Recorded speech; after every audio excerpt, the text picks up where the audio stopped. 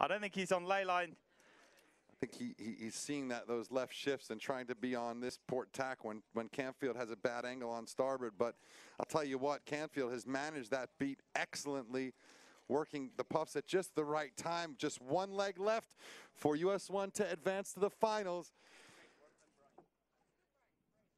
Canfield tacking around the mark. He's slow. Jan Guichard is coming, but it's a short dash to the finish. The Jenica comes out on US 1. He made it through his quarterfinal of a 2-2 decider, and he is about to make it through his semi-final on a 2-2 decider. Taylor Canfield and US 1, our first finalist here at the World Match Racing Tour, Copenhagen.